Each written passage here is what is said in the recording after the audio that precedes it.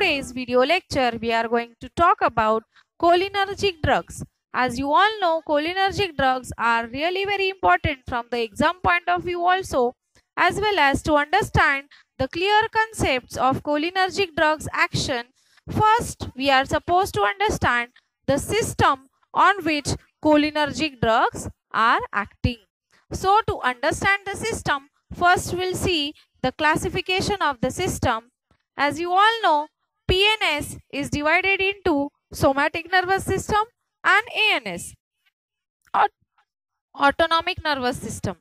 Now, this ANS is further subdivided into two systems. First is sympathetic nervous system, SNS, and other is PSNS, that is parasympathetic nervous system.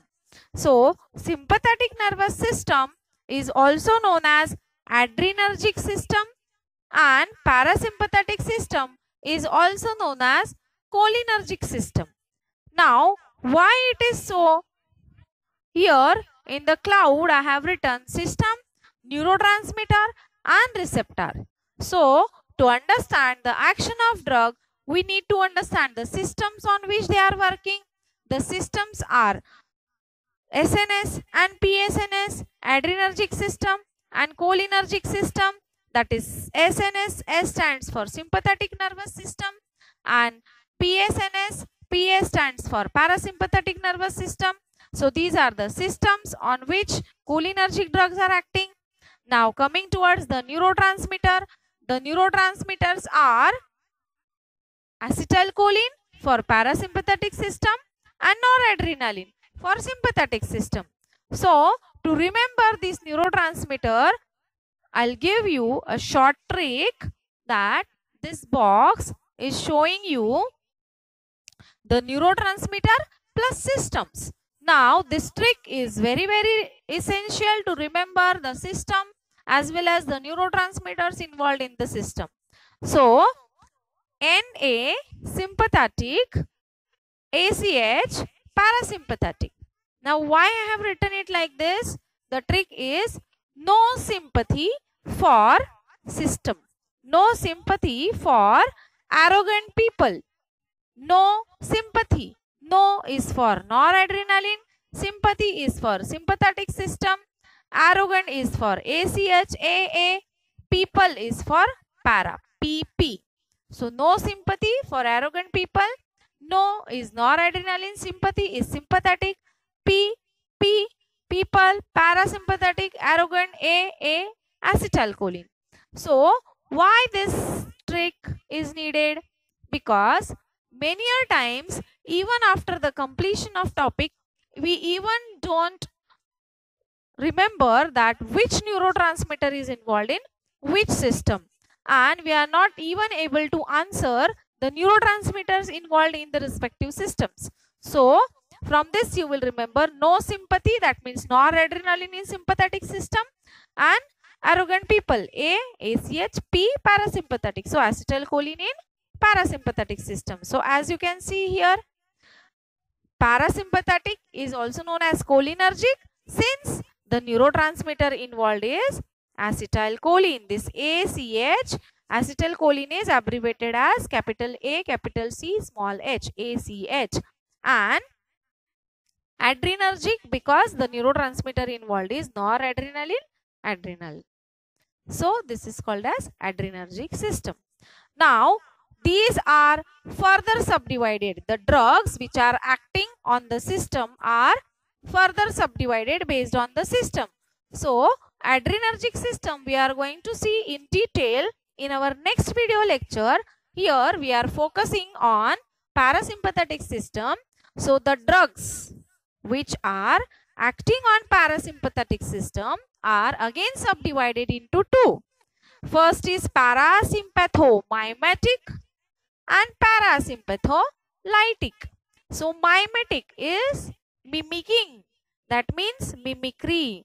So, they mimic the same actions as that of acetylcholine.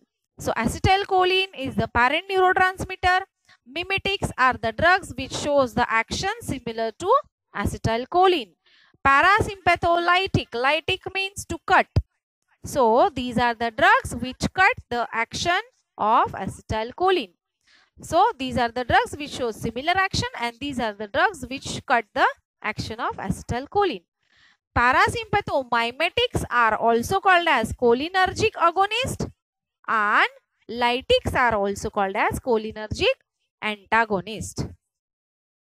Now, mimetic drugs we'll see in detail in classification before going to lytic drugs. So, mimetics are again further subdivided into two, that is direct acting parasympathomimetic and indirect acting parasympathomimetic. So, direct acting, as the word suggests, direct, that means they directly bind to the receptor, muscarinic and nicotinic receptor, and they show their action, or they increase the availability of acetylcholine at the site of action by various mechanisms. For example, they inhibit the enzyme acetylcholine esterase, which is responsible for degradation of acetylcholine into choline and acetic acid. So what is this? We will see in detail in next topic, that is receptors. So this was the trick which we have already seen. Now these are the receptors involved in parasympathetic system. The receptors are muscarinic receptors and nicotinic receptors. Now here also again, how you will remember that muscarinic and nicotinic receptors are involved in parasympathetic system? Para है तो मस्का लगाना है, para है तो मस्का लगाना है. Parasympathetic, muscarinic and nicotinic. So now muscarinic receptors are again further subdivided into 5 types: M1, M2, M3, M4, M5, M1 to M5, and nicotinic receptors are again further subdivided into 2, that is NM and NN. NM is Moti Nikita and NN is Nati Nikita. Moti Nikita, Nati Nikita.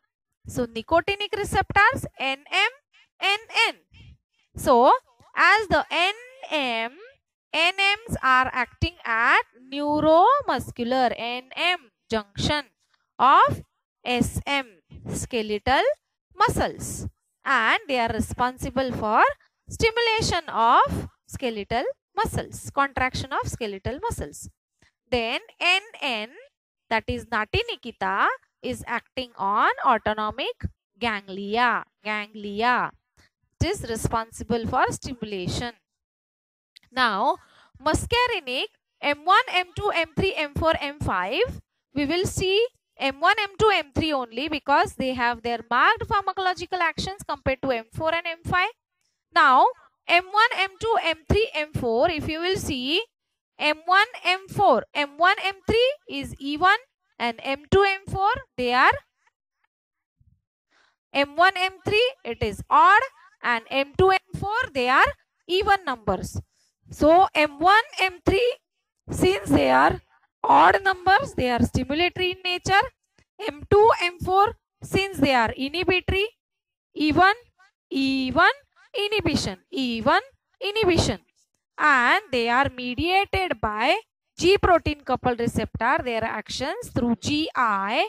So again I, inhibitory. So whatever the even number receptors are there, that is M2 and M4, will have all inhibitory actions. Now why inhibitory actions? Because this G protein coupled receptors GI are responsible for influx of potassium, which causes hyperpolarization and decrease in heart rate in turn. Why decrease in heart rate? Because of the location of the receptors. So location and actions we will see in detail in next page. M1 and M3, these are stimulatory in nature of these are stimulatory in nature. M1, M3, since odd, their action is mediated through GQ receptors, which stimulates the intracellular calcium influx and which is responsible for depolarization, which increases the secretion as well as neurotransmission. Now, thank you.